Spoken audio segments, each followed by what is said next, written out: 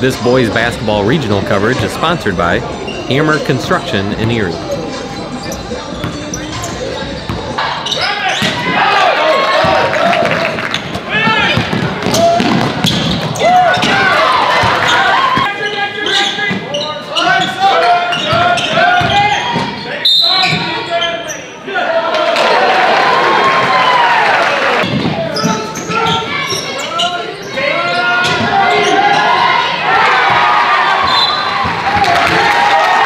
We were able to penetrate and kick a little bit, and then I think we just try to force things a little bit too much. And one of the things we do really well is get in the lane and then kick out. Well, that went away. Like, we weren't able to get to the lane in the second half because our movement, with the ball pretty much slowed down and stopped.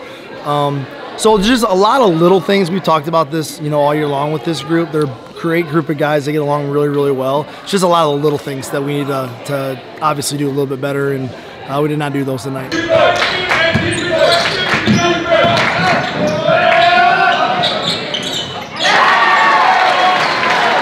Three-point shot was falling tonight. I mean, it doesn't happen every night, but I mean, it'll happen on the nights that it means the most and it counts. So.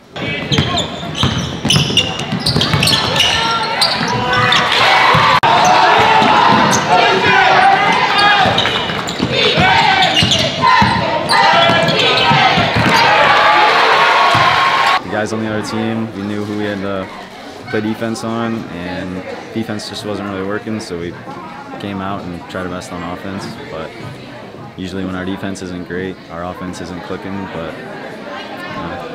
almost all of our games came down to 2 possessions, and I think there's about a 5-point differential point-wise heading into tonight's game. So 2 possessions here or there's a lot of little things that we needed to do a lot better to win those games, and we couldn't consistently do that as the year went on. So one of the things we really have to focus on this summer, make sure that we're ready to go with that for next year. This year we were a really young team. We had 4 juniors, I think, and then the rest were seniors. And it's an experience to see all these young guys working together and stuff, because we know that we can work on it together next year and keep on improving. So.